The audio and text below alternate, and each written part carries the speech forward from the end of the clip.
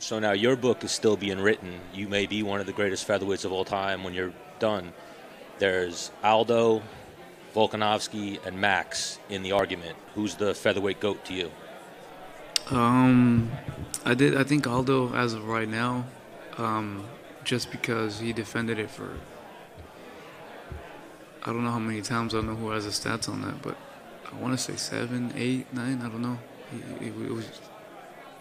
I remember just being barely pro and just watching him go from WEC to UFC and stay there for the longest till Max beat him.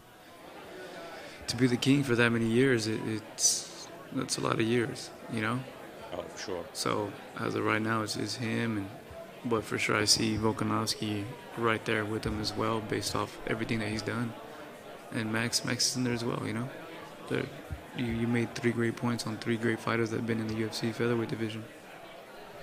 So Brian Ortega might be that fourth one on that Mount Rushmore. He's on his way up there, man, for sure. For sure. Before my time is done here, the world will remember me as one of the top dogs and best fighters of the featherweight division.